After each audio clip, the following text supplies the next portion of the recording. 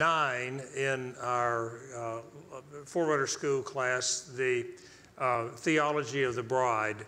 And I've titled it Esther, the book of Esther, Esther and Bridal Purpose and Preparation. Esther and Bridal Purpose and Preparation. And this is one session of a two-session mini-series within this class about the book of Esther. I'm going to talk this time about God's eternal purpose as it's reflected in this book of Esther and the call to preparation to be a bride made ready. And then in the next session, we'll deal with Esther and bridal partnership and in terms of the unveiling the end-time role of the bride and the eternal role of the bride in partnership with Christ. And so I'm excited about it. I know that for some who are listening or watching this, you've studied Esther and we've taught about it a number of times over the years, and for some it'll be new. But the Lord has given me some fresh revelation and understanding of this, so I think it'll be fresh for everybody.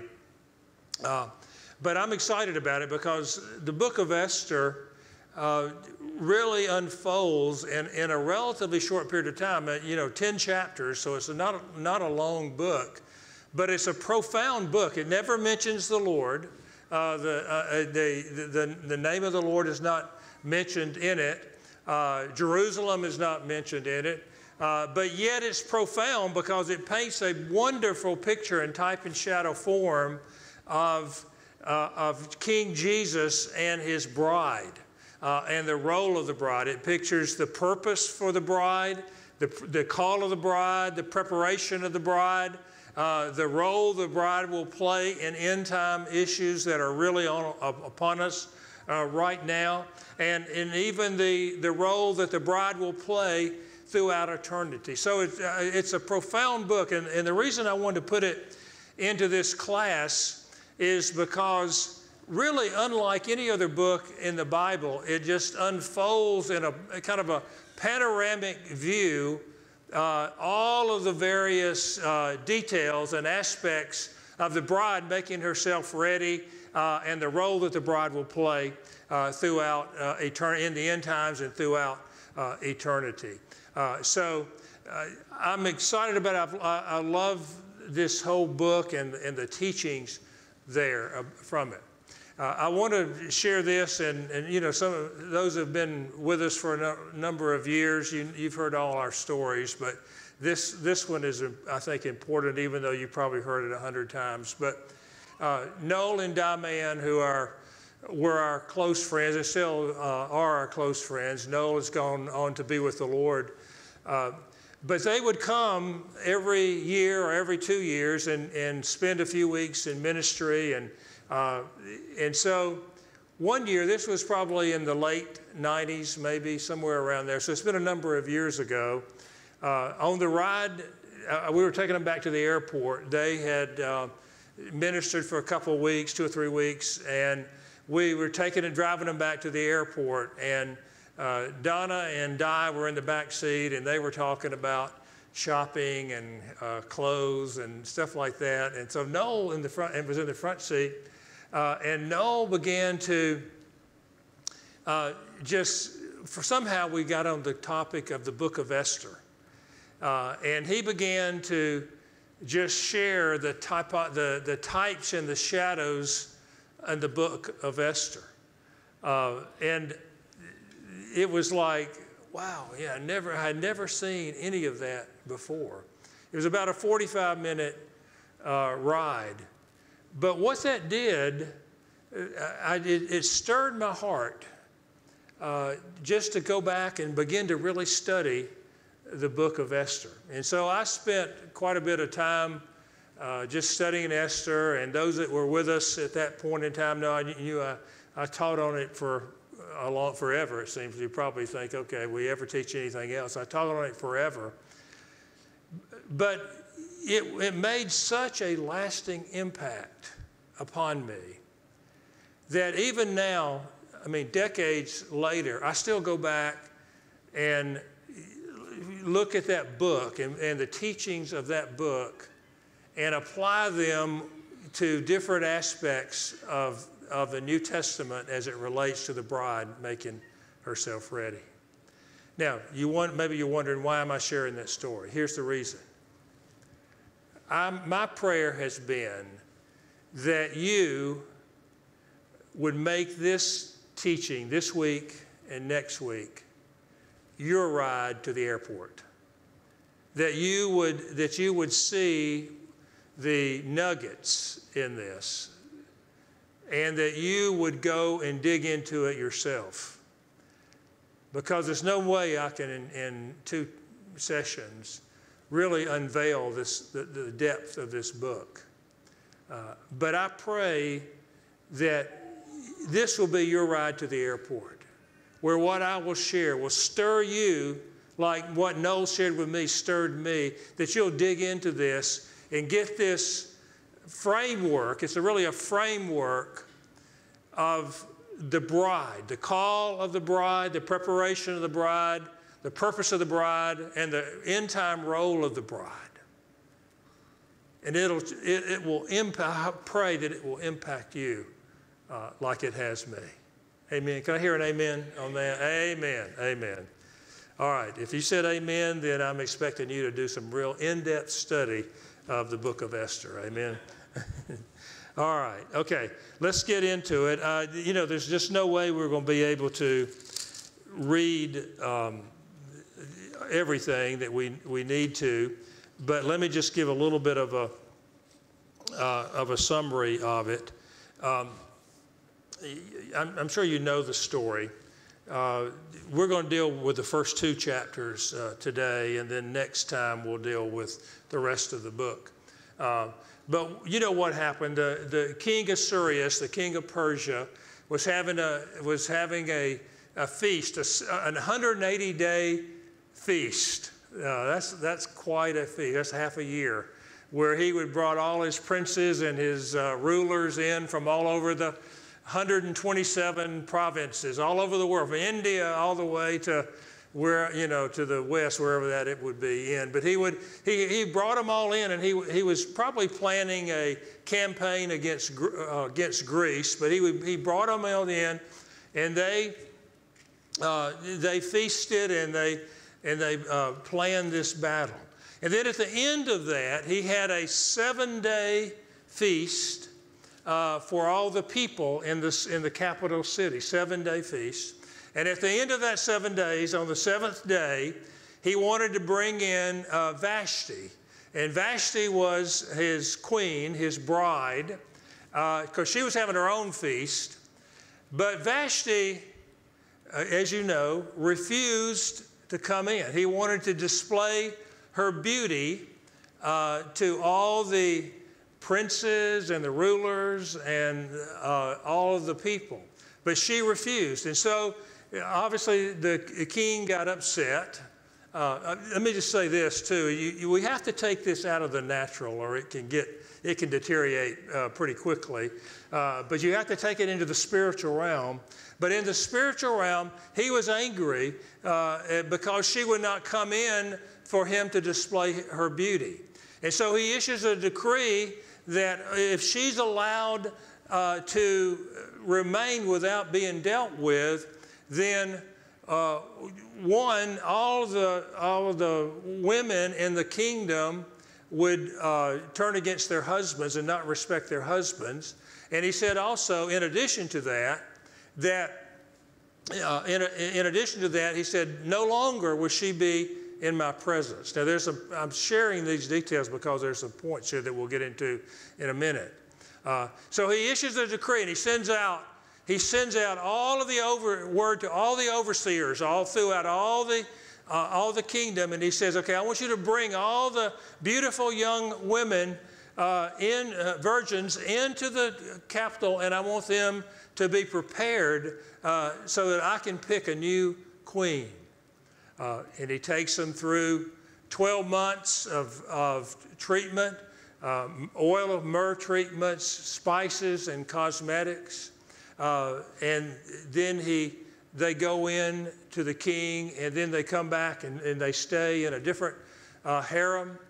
And then at the end of that, he picks the queen. And of course, we know that Esther was the queen that he picked. Now, we'll deal with the rest of it in the next session.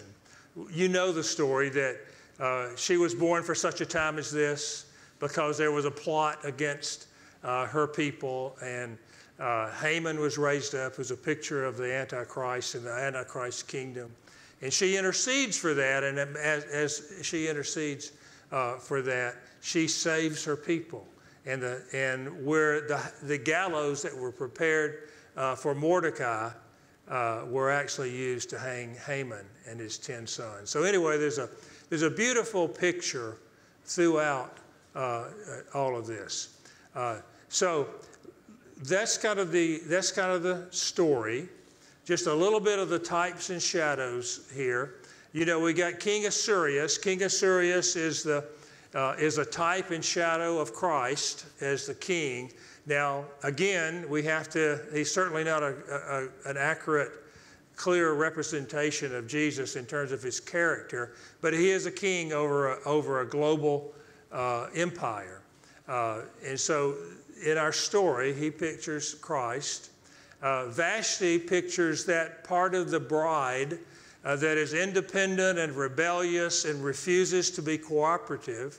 And there's Vashti. Vashti is not so much, okay, this person over here is a Vashti, that person over there is a Vashti. Vashti is more that part of us that's in each and every one of us that is rebellious and independent and refuses to submit to the king.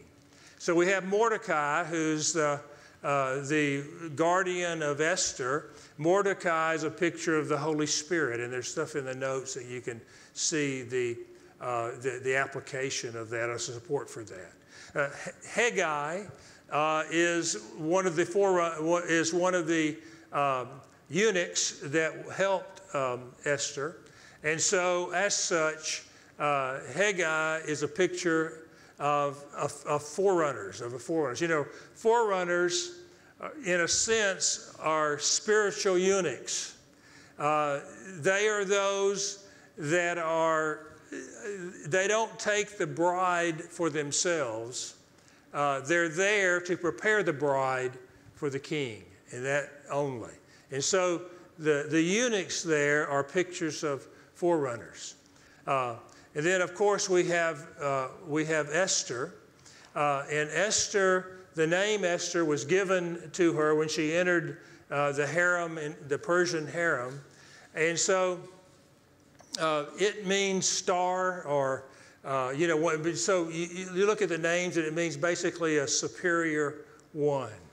The Hebrew name was myrtle, it meant myrtle, but basically it was one who was in obscurity, who was hidden, but comes to authority, comes to power for such a time as this. So anyway, I know that's a little bit tedious and a little bit boring, but I feel like I need to do this in order to set the stage for what we're talking about.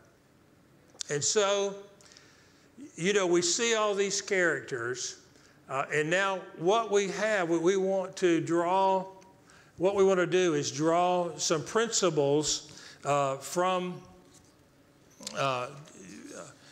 this. First, for the purpose of a bride made ready, the purpose of a bride made ready, and then secondarily, we'll look at the preparation of the bride made ready. We'll draw some principles for it. As we look at chapter 1, we see the purpose of a bride made ready. What we see is that when the king gave this 180-day banquet with just the princes and the rulers, none of the people were there. It's a picture of eternity past, where God in his counsel, his eternal counsel, creates the plan for all of the ages. And we see the plan unfold as we go through the book of Esther. We see the plan unfolding there. And what we see is like 4 different aspects of God's eternal purpose displayed there. One, we see that the king will have a worthy bride for Christ. he will be determined to have a worthy bride for Christ. You know, Vashti was not worthy, so he said, I'm going to replace her with one who is more worthy than her. And so there's a principle for that in God's eternal plan, and he will work toward that principle. He will have a bride who is worthy. And what he wants is for every one of us and all of those, everybody in all of creation, to be a part of this bridal people. But the Vashti, the unworthy, the rebellious, the independents, has to be moved out, because he will have a worthy bride who is one made ready for him. That's the first part of his eternal plan. That is part, and he's working on that. You know, we can say, well, he wants this, or he wants this objective, he wants that objective. Well, those may be secondary objectives, but his overall objective is that he will have a worthy bride for Christ. Amen? Amen. The second aspect of that, of God's purpose that we see in this book, is that he will have a bride who he can display in her beauty and glory at the end of the age. You know, it's really interesting.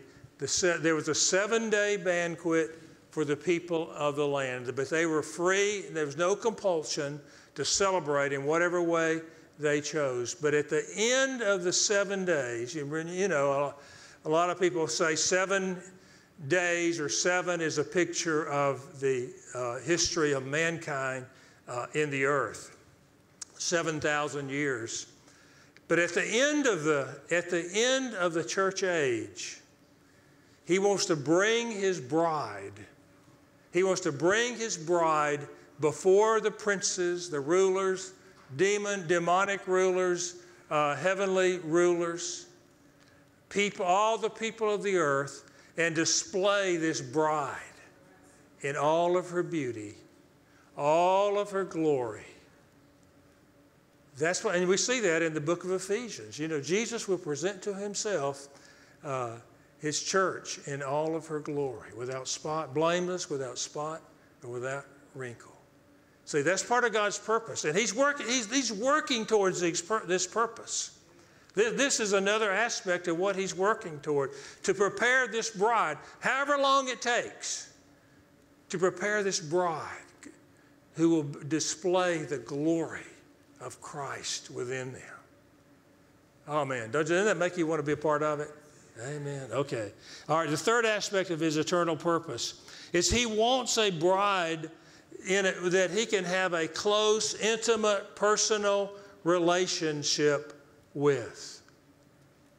He wants a bride who will please him in the secret place. That will love him. You know, we talked earlier about first love. He wants one who will love him with that first love type of love, who will understand that he loves her with an unfailing love, and to have an intimate fellowship, spiritual relationship there. That's part, and he's working toward preparing a people who can be that way. See, Vashti couldn't do it. He said to Vashti, look, she's rebellious. No longer will she be able to come into my presence because of her character, because of the issues in her life. And so he's dealing with a bride. He's dealing with a betrothed bride right now. He's dealing with us, and he's wanting to transform us so that even in an eternity, we can be in that most intimate place and intimate relationship with him. So the preparation is toward that goal among the others. And then the fourth purpose that we see in the book is that we see that he is preparing a people who can be his end time and eternal partners. You know, you look at later on in the book, and we'll look at it more next time. Esther, there was an attack upon her people. Haman was going to destroy her people. And she comes to before the king. Mordecai, the Holy Spirit, says to her, you got to come before the king and you got to petition him to spare the people. And she said, well, I may perish. But she said, if I perish, I perish. But I have been born for such a time as this. Let me just say this.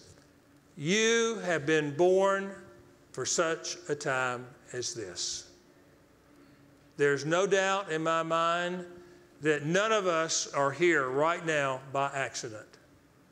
There's not a single one of us that should have been born 100 years ago. We're all in God's sovereign call, born for such a time as this. But he wants us, because we are born for such a time as this, to stand up and be a part of that his end-time and eternal partner. Because he said, Esther, because she had pleased him, she had prepared, and he says, Esther, what is your petition? Up to half my kingdom I will give to you. In other words, you can partner with me in these end times. And you know, as the world spirals downward out of control, there's more and more and more responsibility being given to the church, to the bride, to pray, to minister, to be a voice, so that one, we can pray against the issues that are arising, but also to be that messenger, to be that voice, to bring people into the kingdom. And so we see that that God has these purposes displayed in this book, these 4 purposes, and there may even be others. But he knows that Vashti, so we want to talk now about the preparation. So Vashti, she wouldn't come. So he says, I'm going to find a bride more worthy than she. And what does he do? He sends out his forerunners, his eunuchs, to tell the overseers to gather people and bring them in to the capital to be prepared. And so from that, we draw 7 different principles or points of aspects of application for this, for the preparation. And we'll draw it from Esther, mainly chapter 2. Here's the first one. First, believers and non-believers alike must be invited into a bridal relationship with Christ, invited into a bridal relationship with Christ. Here, let me just read the scripture. Then the king's attendants who served him said, let beautiful young virgins be sought for the king. Let the king appoint overseers in all the provinces of his kingdom, that they may gather to every beautiful young virgin to the citadel of Susa, to the harem, into the custody of Haggai, the king's eunuch, who is in charge of the women, and let their cosmetics be given to them. And so what did he do? He sent out his servants to the overseers, to the pastors, and to the leaders throughout the whole kingdom. And he says, bring them into the house, to the custody of the eunuch. Now that's a picture of the forerunners. To those friends of the bridegroom, that they might be prepared. And so this is a word to forerunners. And this is a Forerunner School, and this is a session of a Forerunner School. Forerunners have to be a people who invite people to come into the preparation process. You know, we saw it in one of our last teachings on Matthew chapter 22, where he sent out people into the highways and byways to invite people to the marriage supper, to the wedding feast. It's the same concept. He's saying, forerunners, you have to be alert. You have to be open to invite people not only to salvation. Yes, that's part of it. That's the first step, and nobody would be prepared without salvation. But to prepare them also to come to the marriage supper, the wedding feast, to be prepared to be that eternal bride of Christ, the eternal wife of the Lamb. Now, we all have different opportunities and different platforms in order to invite people. You know, pastors can invite their churches and invite other pastors and people that they have relationship with. Some who are not pastors don't have the opportunity to invite maybe large numbers. But you can invite, but the Lord will give you opportunity to invite. You know, I know Donna has this real heart to invite people to understand the bridal picture, the bridal framework, and to make themselves ready. And so when she has opportunity, she asks, you know, one-on-one or mainly one-on-one to understand this bridal thing, because there's so many people in the body of Christ who have absolutely no understanding about the need for the bride to be made ready. And we've talked about that in this class quite a bit. So whatever your platform is, Forerunners, whatever your platform is, we need to be alert. We need to be open and invite those that are born again and those that are not, first into the kingdom, but more than that, into the preparation process to be made ready as a bride for Christ. There's a challenge to us. God wants this. And if this bridal revival takes place, there's going to be more and more responsibility on our part to invite people to come into the preparation process. Amen? Amen. Amen. That's the first one. The second aspect is that those invited must respond positively to the invitation. You know, in the book of Esther, they probably didn't have much choice. If the king came and said, okay, you're coming to be prepared to be possibly the wife of the king, they probably didn't have much choice. But you know, you can just imagine the different attitudes that might have been there among the young ladies. We don't really know how many were brought, but I have a feeling it was a large number. And probably there was a lot of different attitudes. Some probably didn't want to come at all. They were saying, you know, they may have been betrothed to someone in their village, or, you know, they didn't want to leave their family, or they didn't want to do this or that. And they didn't even want to come, but they had to come. But their attitude was they didn't even want to come to the preparation process. Of course, we see that all over the place in our culture today, that people don't want to come to that. There probably were others, because, you know, there was a lot of rural, a lot of these young ladies lived in very rural, very poor settings. And they probably, some would say, you know, I can just come and live in the palace, have fine dining, fine food, don't have to work the fields. They were just content to live in the house. Boy, there's a lot of people like that. You know, I just want to get to heaven. Well, we all want to get to heaven. Everybody wants to go to heaven. It's a lot better than the alternative. I mean, I don't know for sure what the alternative's like, but I don't want to find out. I want to go to heaven. But that attitude won't make you ready to be prepared as the bride. I've got to be more than just want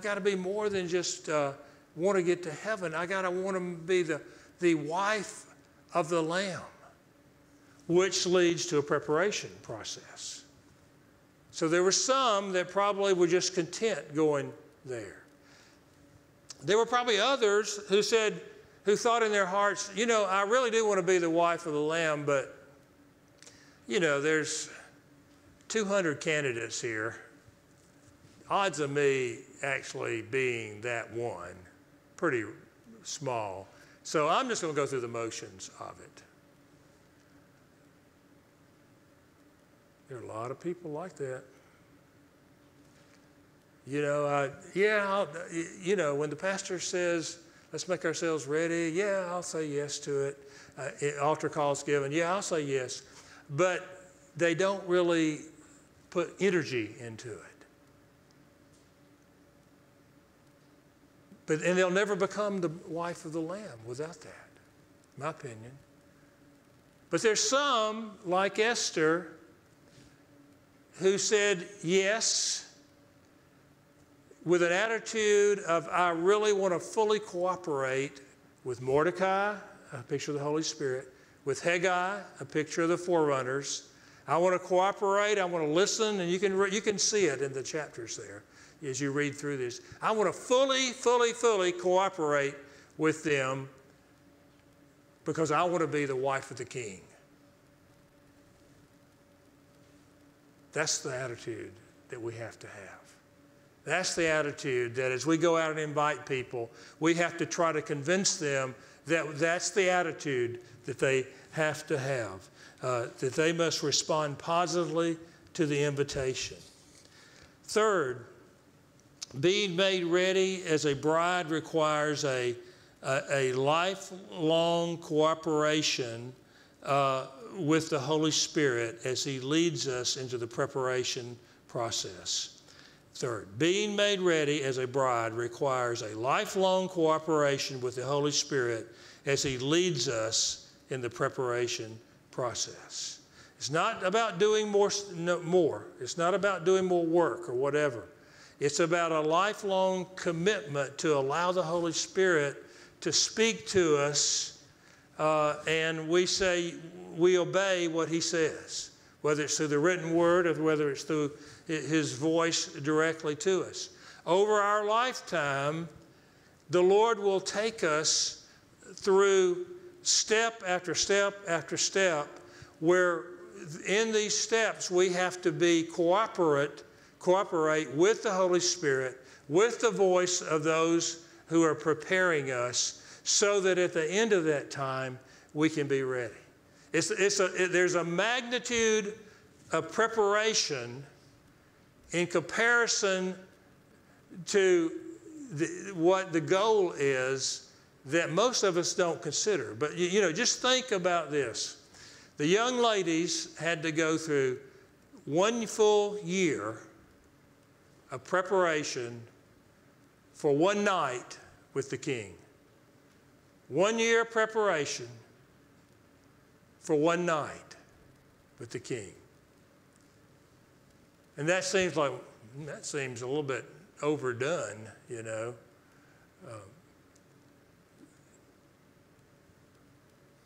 1 year preparation for one night. And so I'm saying that to try for us to understand there's a great magnitude of preparation that the Lord wants to do to make us become the eternal wife of the Lamb. It's a lifelong. The 12, they had 1 year, 12 months, but 12 is not, for us, it's not one literal year.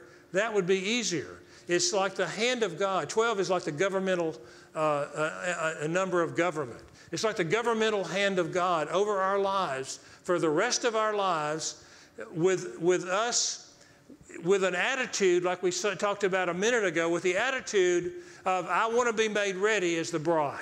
I want to be made ready as the bride. I don't want to be content just living in the house. I don't want to be content just going through the motions. I don't want to say no. I want to be the wife of the Lamb. With that as our attitude, it's a lifelong process of submitting to the Lordship of Christ to be made ready. Now, it's not doing more, but it's like the Lord brings up something in our life. I want you to deal with this. Deal with it. I want you to do this. Do it. It's that type of an attitude. But to get to where He speaks to us in this way, we have to understand that this is the process that the bride will have to go through. That she will have to go through a lifelong process of allowing the Holy Spirit to work in our lives, to bring healing and to bring us to the cross, to embrace things where our self-life and our soul life and actions are inconsistent with him, so that we repent when we need to repent. We say yes when we need to say yes. We do those things that we need to do. And at the end of our life, we just believe that God in his faithfulness and his grace will make us ready as his eternal wife. But it's a lifelong process of submitting to the Holy Spirit and to the voice of messengers, Forerunner, Haggai, to do what he says to do. This is real. This is the real thing. Don't pass this off, because this is real. All right, so that's that's number 3, the lifelong process. Number 4, being made ready as a bride requires a believer to be conformed. Well, let me read it. I added a little insert here. 4th, being made ready as a bride requires a believer to embrace the cross life and to be so as to be fully conformed into the image of Christ. Now, here's Esther 2:12. Now, when the turn of each young lady came to go into the king Assyrius, after the end of her 12 months under the regulations for women, for the days of their beautification were completed as follows: 6 months with oil of myrrh, and 6 months with spices and cosmetics for women. So they had 12 months, 6 months of oil of myrrh treatments, and 6 months of spices and cosmetics. Now, the oil of myrrh, as you, I'm sure, are aware, was a burial spice. It was bitter to the taste, but it had a sweet fragrance to it.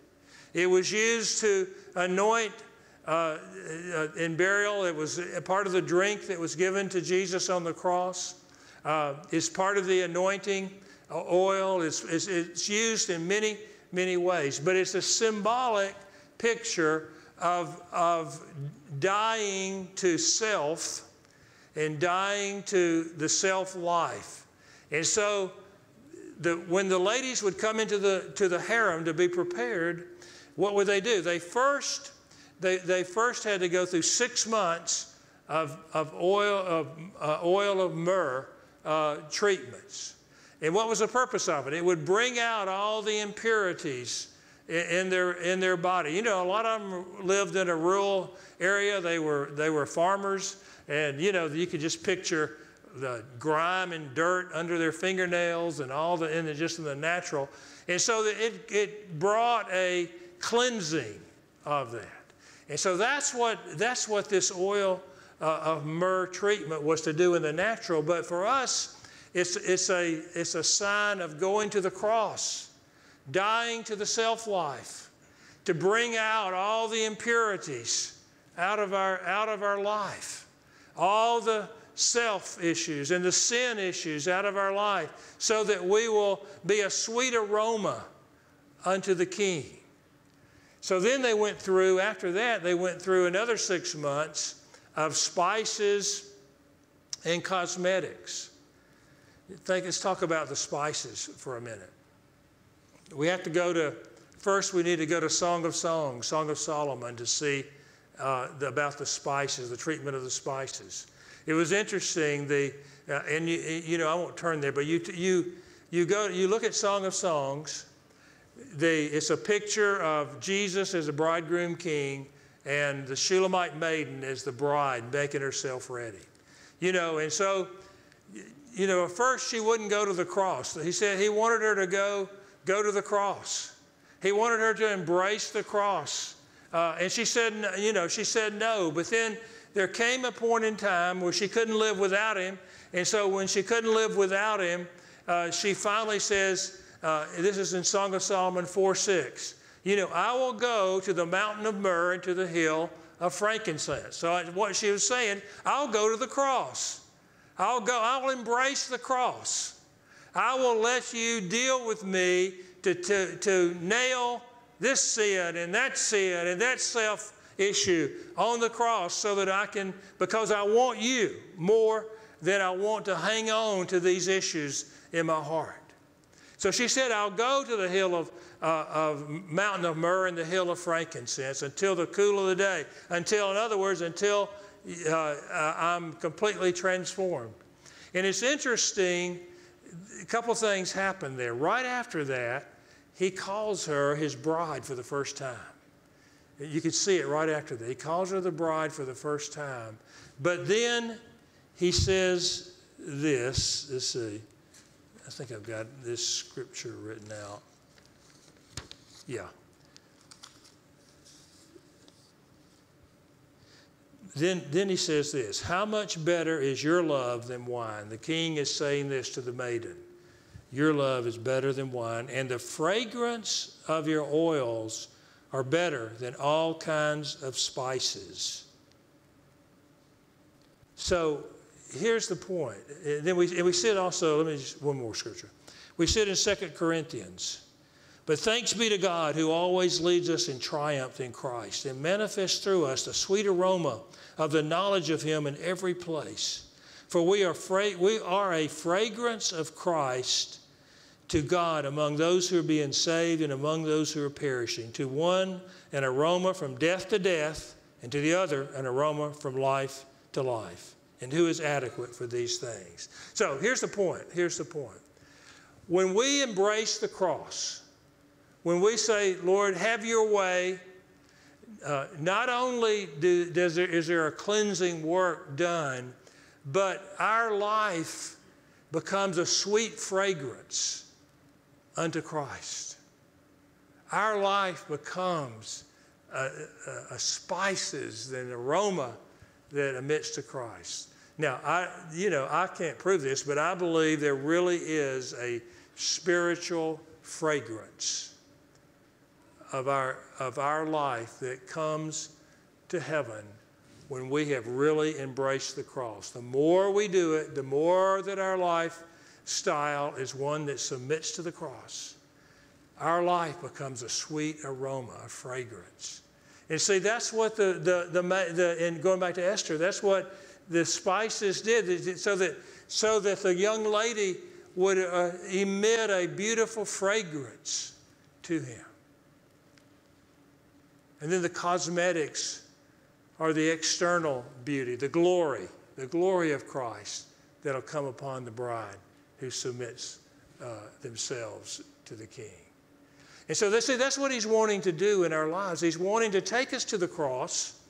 He's wanting us to cooperate with him on that so that our life is cleansed and that we become a sweet aroma to the king. But the only place that happens is when we say we cooperate with the Holy Spirit and with the eunuchs, the forerunners. We have to cooperate with them over our whole life.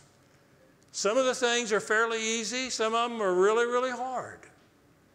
You know, I've been doing this now. Donna and I have been doing this for 45 years, maybe something like that. You know, and there have been some really big decisions that we had to say, have your way, Lord. And there have been some that have not been so big. But, you know, I mean, I don't want this to come across. You know, one of the things that I don't really like when I hear it, I don't want to come across that this means you got to be miserable all your life in order to do it. I don't believe that for a second. You know, the more we have surrendered our life to the Lord, yes, there have been difficult situations. Yes, a lot of them. But the more joy we've had, the more blessing we've had.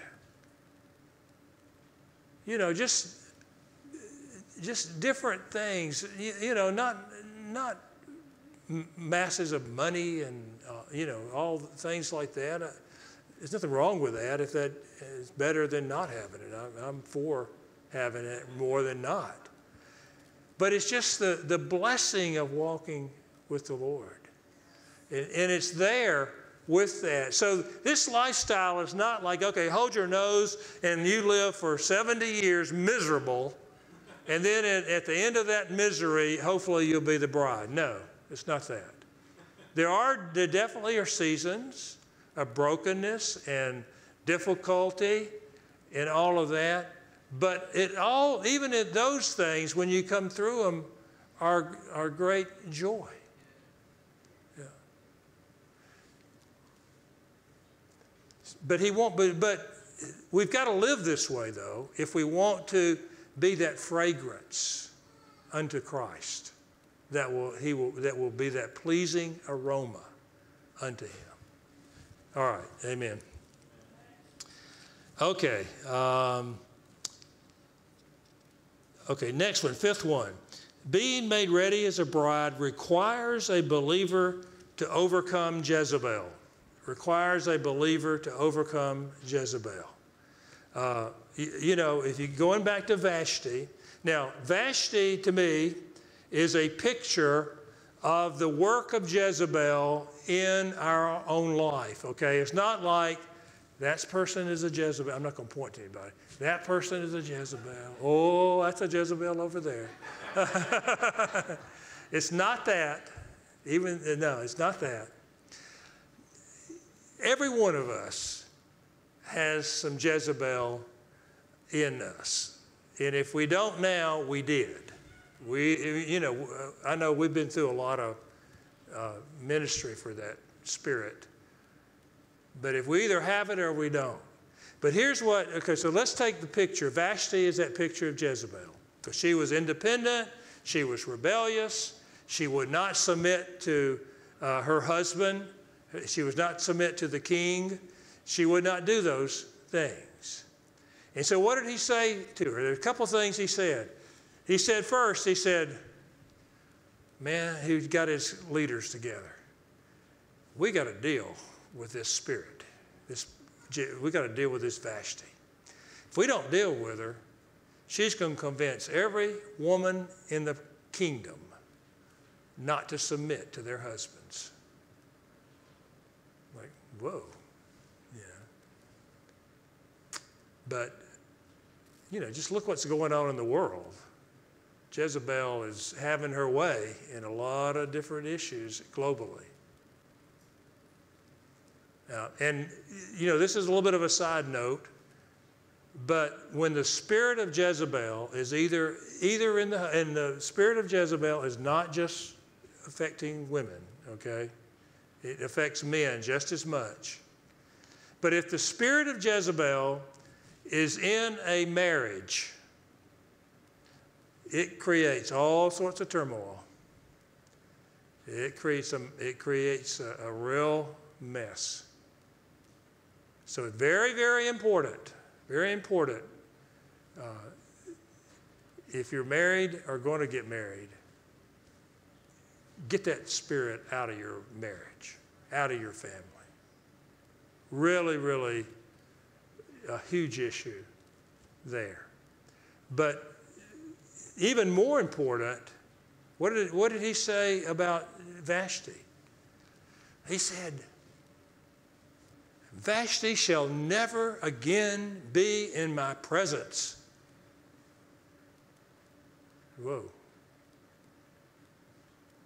So we got to overcome that spirit, whether it's a flesh issue, a demonic issue, or whatever. We got to overcome it, because if we don't overcome it, it'll definitely hinder the bride making herself ready. I mean, the message at Thyatira, we dealt with that in the earlier sessions. We dealt with the fact that we have to overcome these things in order to be bridal in nature. Jezebel, Jesus said to the Thyatira, I have this against you. You tolerate the woman Jezebel. He was saying that in the church, but we tolerate it in our lives. We tolerate it in our homes. We tolerate it here. We tolerate it there. And the Lord says, get rid of it. Overcome it. Overcome it. And so that's a major issue. I think it stands out unique in certain ways from other issues and all the tentacles of it. And here's the reason. You look at Revelation 17 and 18. You see, in Revelation 19, you see the bride has made herself ready. But the harlot has come down before the bride has made herself ready. Now, the spirit behind the harlot, according to Revelation 18:4, I believe it is, it's Revelation 18 for sure, is a quote from Isaiah 47, which is the queen of heaven, which is the territorial spirit, whereas the spirit of Jezebel is one that comes into churches or into individual lives, into marriages and families. He says, I tolerate this. I have this against you, you tolerate. So here's the issue. There's a harlot and there's a bride. And one of the predominant spirits that affecting the harlot is the spirit of Jezebel, the queen of heaven, which is also connected to the spirit of Jezebel.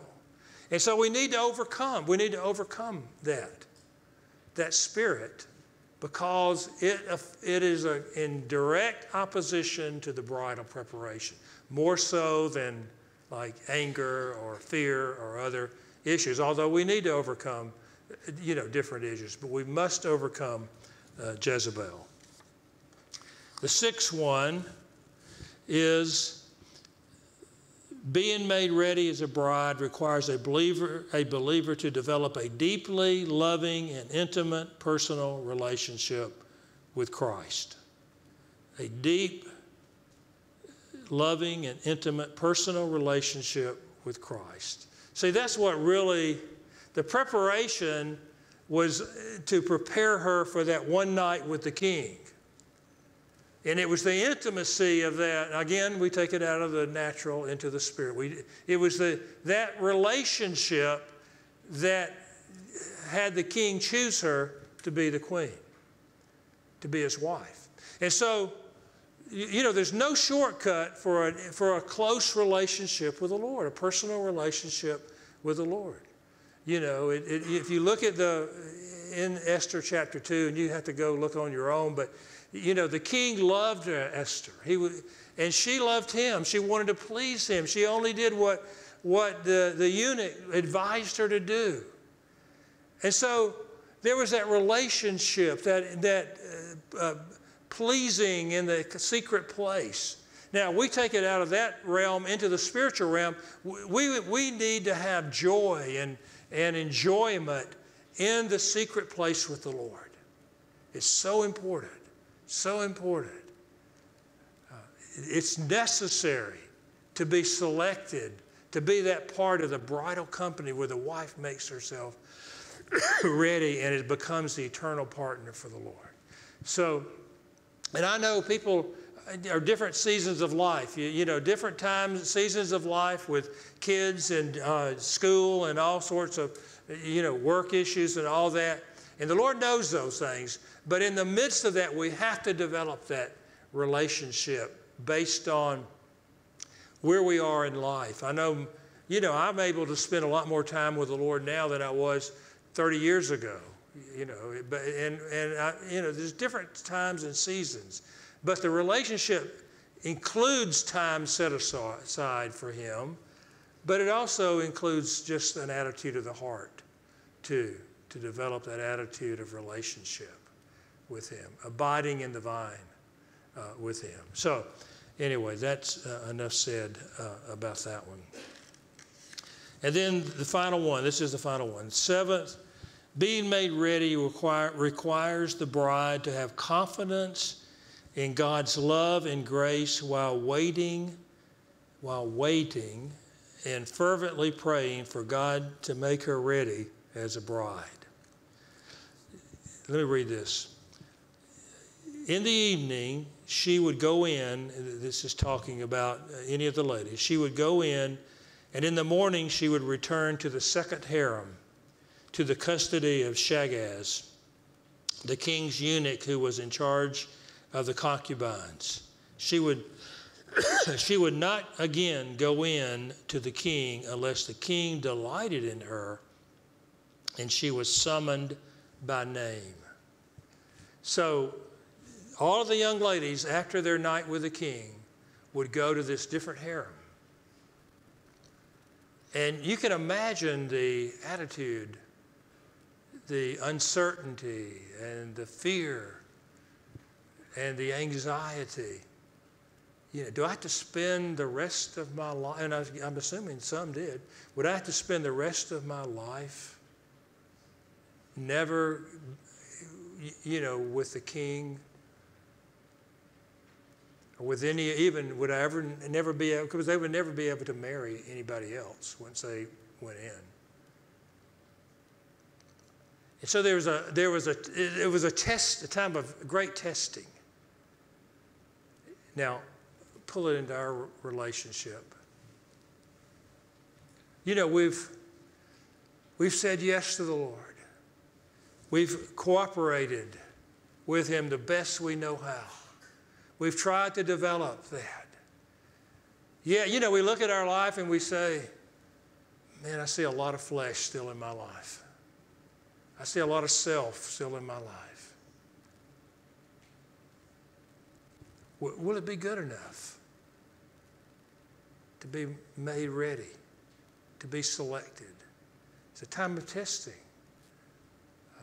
We're going to stand before the judgment seat of Christ, and we're going to give an account of our life, and will we get that reward of being the eternal wife of the Lamb? There's a testing there, a waiting. And so we have to have confidence in that. Yes, he will say yes to me, because we've got to believe that. But at the same time, we've got to cry out, God, I've done and I'm still doing everything that I know to do, but I cry out, God, make me ready. I don't want to spend the rest of my life in Shaggaz's, I'm sure I'm pronouncing this wrong, Shaggaz's harem.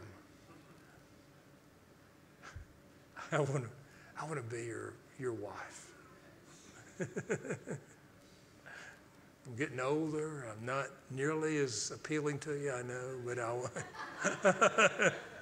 but I don't want to be in that harem the rest of my life. Help me. And that's where that's where a lot of us are. Maybe, the younger ones that are just starting the journey, maybe not so much, but those of us that have been on this journey for a long time, we're saying, Lord, I've got to, please help me to finish the drill and do what I need to do and be what I need to be. But then Esther was chosen to be the wife of the king. And I believe we also, if we put our heart and energy into it, we too will be the wife of the king. Amen. Amen. All right, starts with saying yes. Let's stand up and let's just say yes if you want to. It's not just an emotional thing. It's yes that leads your transformation of your life. Leads you to pursue this all the days of your life. Father, I know I say, once again, I say yes. And I pray and I believe that everybody in this room and everybody listening will say yes as well. Lord, because we want to be made ready. We want to be the eternal wife of the Lamb. We want to be your eternal partner in the end times as well as in the ages to come. Yes. We want that, Lord. And Lord, yet, I know this is me, and probably everybody, I look at my life and I see my weaknesses and my flesh and my frailties and my inability to do things. I see issues that over my life that come back and all kinds of issues. And I say, I'm weak. But Lord, we know you are strong. And we ask that in your strength that you would take our weaknesses and remove them, our sin, our self, those issues, remove them from our hearts and our lives, that we could be a people made ready. In the name of Jesus. Amen. Amen. Amen. So we'll just end the online here, Doug. Let me know.